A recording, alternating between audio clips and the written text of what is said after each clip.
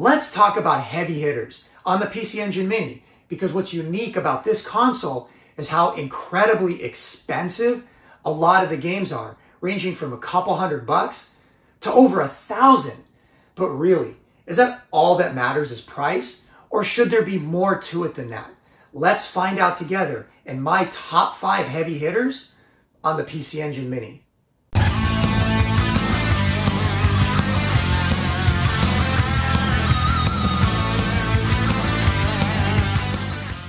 So what's considered the absolute heaviest of heavies on the PC Engine Mini? And very few people would argue that that game has to be Sapphire, or Ginga Fuke Densetsu Sapphire, or Galaxy Policewoman Legend Sapphire. Talk about a mouthful. Sapphire is the most expensive game by far on the PC Engine Mini, going for over $1,000 online these days. But the main reason it's the heaviest of heavies isn't just the price. It's the factor of desirability. People want this game. People covet this game. And the reason?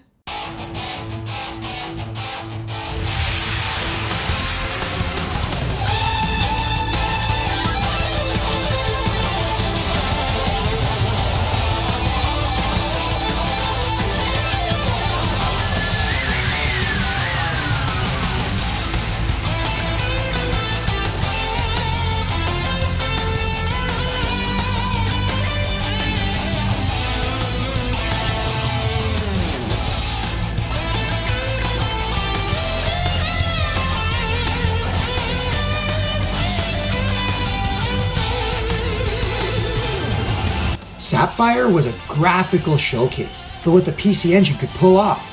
You'd be fooled into thinking the game actually uses polygonal models, but no such thing existed back then.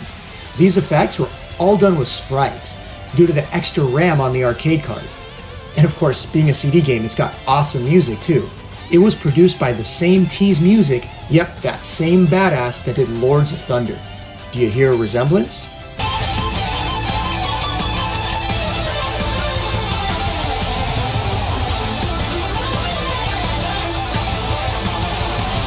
Gameplay-wise, the controls do get a bit of getting used to, as your ship isn't really all that fast to dodge everything that's coming at you.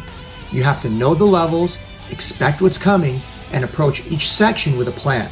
Same goes for the bosses, which are all spectacular, showing off the reasons why this game is in such demand.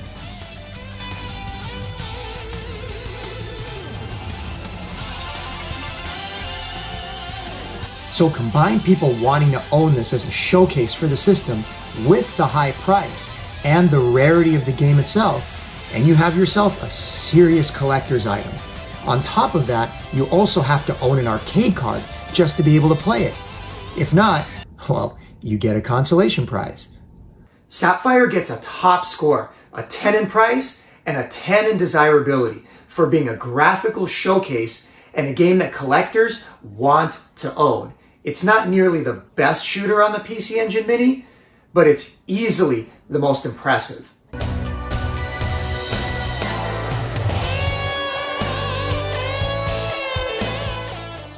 Now, I just want to take a moment and thank all of my subscribers from the bottom of my heart for making this game possible for me. It's your generous donations that have allowed me to quit my job and spend my time making videos showing you my collection that you've paid for. And I know that you could be doing other things with that money, like donating to at-risk kids from poor neighborhoods or something.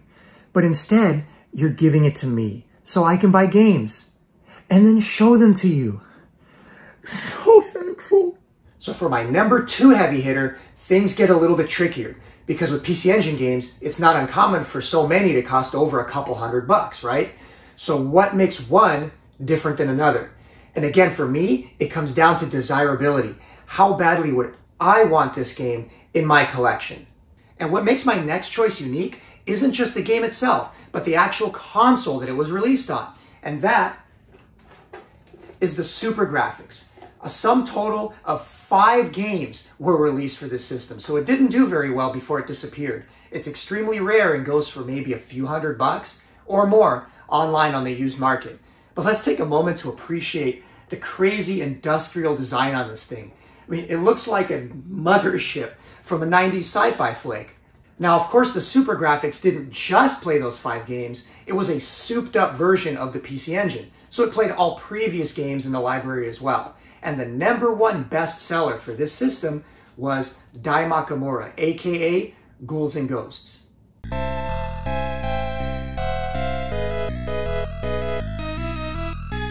This game is classic. It's widely considered a 10 out of 10 game, and the CoreGrafx port is an excellent arcade conversion. Now, while it can't quite match up to the original CPS board, it was by far the most faithful conversion of the generation. Well, for those that can beat it anyway, because it ain't easy. This version of the game is one that I, and most others, really never got to play back in the day because of its rarity. But we sure wanted to. What we did play is Ghouls and Ghosts on the Genesis, which I personally still have a big nostalgia for.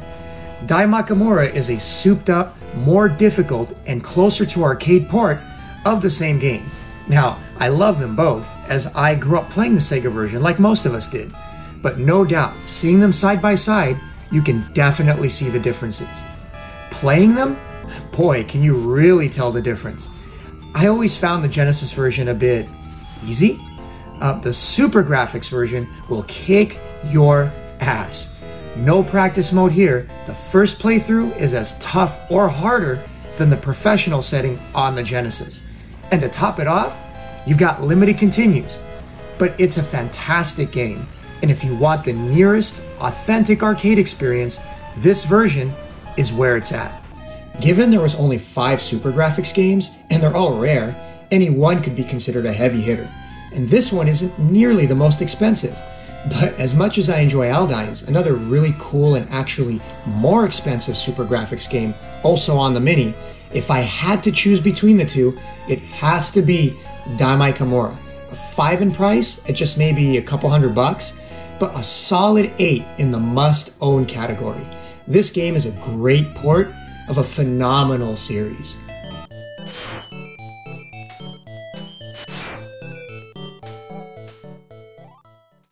Don't forget to click the link in my caption and buy your very own jar of Shmup Junkie's Thumb Chum. I'm gonna need to sell like several hundred of these to be able to afford that PC Engine LT that I've been wanting so bad. So come on guys, we can do this together. For my third choice, we're going with a game that is essential. One that's unanimously considered the must-own game on a PC Engine, both then and now. And of course, I'm talking about the greatest traditional Castlevania game of all time, Konami's masterpiece, Rondo of Blood.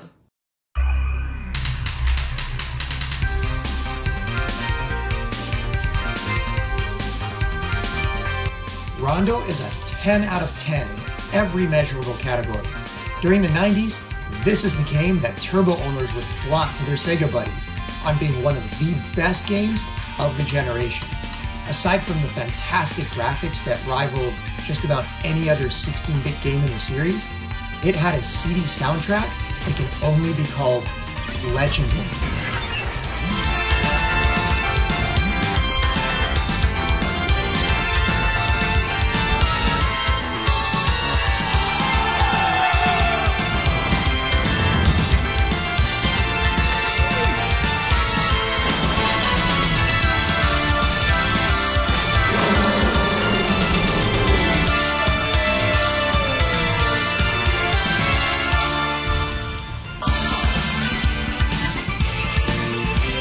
Rondo was the pinnacle of the traditional style Castlevania games before they shifted to the Metroidvania style of Symphony of the Night. But did you know that over half the graphical assets for that legendary game were taken directly from this one? They are companion games after all. I was a huge fan of the branching paths in Castlevania 3 on the NES, and they make a big comeback here. Instead of a linear affair, Rondo provides a replay after replay, saving your game as you go along, trying to find every alternate path, level, boss, and secret to uncover 100% of the game. And it was only available in Japan, until many years later with ports to newer systems. Rondo is an undisputable 10 in the desirability category, so that mixed with its couple $100 price tag makes it an absolute no-brainer for this list.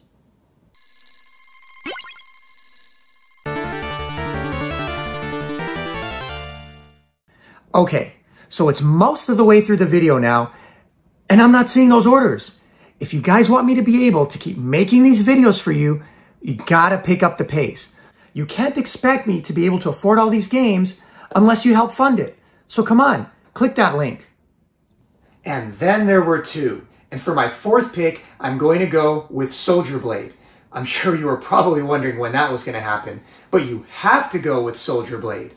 Priced at a couple $100 for the import and easily over double that for the US release, Soldier Blade is arguably the best top-down shooter on the console, definitely on the Mini. Now, I've already covered this game plenty in my previous Caravan video, so if you're interested, check it out in the link above. For now, just enjoy a short montage of the awesome that is Soldier Blade.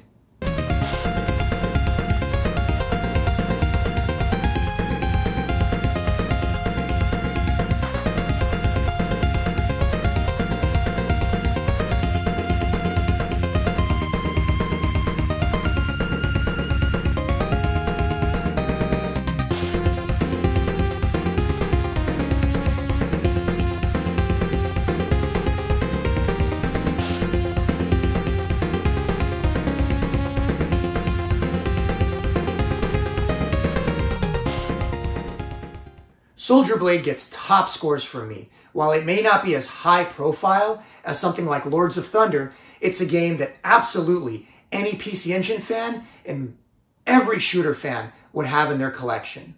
I've got some really bad news, guys.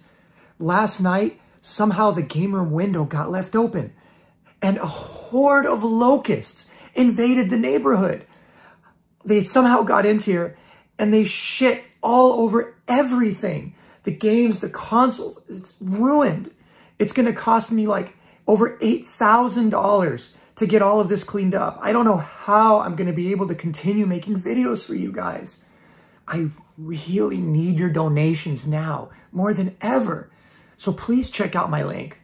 Also, I still really want that PC Engine LT too.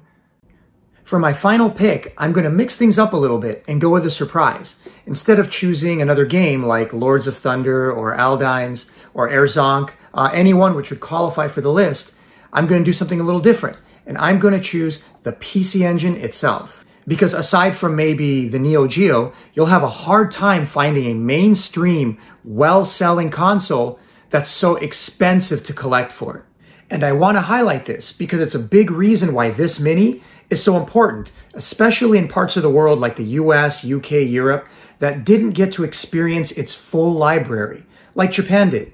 So when I come across elitists that are trashing the console for unreasonable things, exaggerating flaws, calling certain things unplayable, as if other mini consoles don't have the same metrics, I take it a bit personally because they're robbing a lot of good people, gamers, from being able to experience some really cool games for the first time.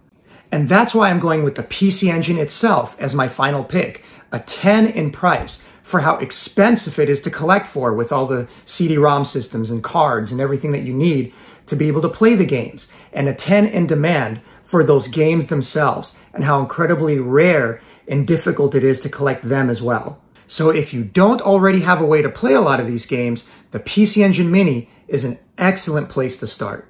Guys, we finally did it. You won't believe it.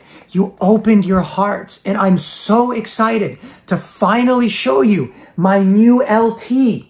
Next video, we'll do an unboxing dedicated to this beauty. What's that? Oh, my game room? Oh, yeah, I was able to get all that cleaned up. It worked out great. Didn't even cost nearly as much as I thought it would. But don't worry, I promise to use that money for a really good cause. I've been thinking about starting a Neo Geo collection. Now, I know that's going to be really expensive, but wouldn't you love to see that? It's just going to take a lot of funds. So you know what to do. Clicking subscribe and hitting that bell.